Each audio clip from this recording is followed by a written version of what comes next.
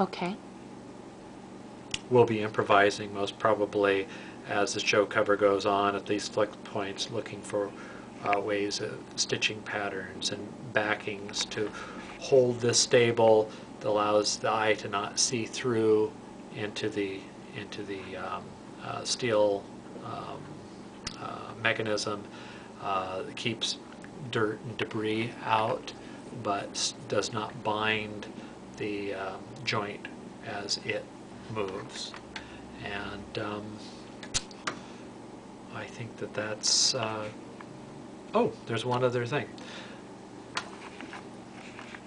Let's focus first on this board, because everything is covered up. The springs were lashed to the board using a hand-driven staple. They're fairly long. They're about a ½ inch long, and they're driven in with a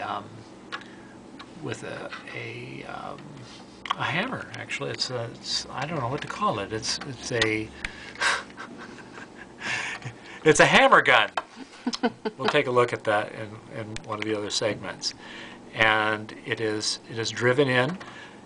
There's a piece of canvas beneath it to protect the board from flex with the spring against it. And then there's another piece of canvas that is doubled over and slipped.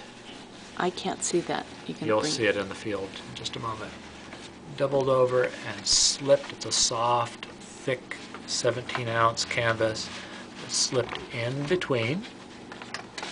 Let's see if I can get it through here where you can actually see this happen.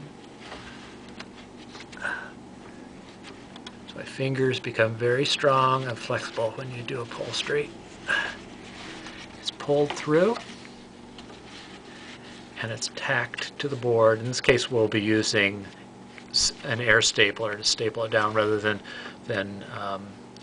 the possibility of causing damage to the structural board by hammering onto it.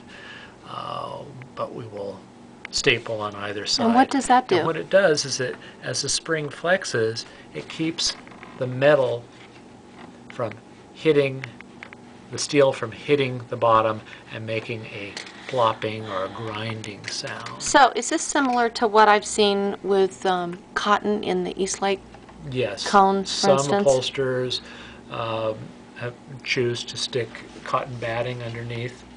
I've also done that from time to time.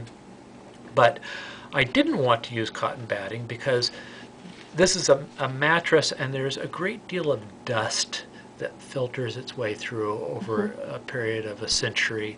This particular piece will last a century, the Buildup. And so when you look at the original photographs where there was a ton of buildup of dust, I did not want to add to that thickness by sticking cotton batting in it, and eventually it would just kind of build up and create this platform and not allow the springs to flex. Okay. Okay,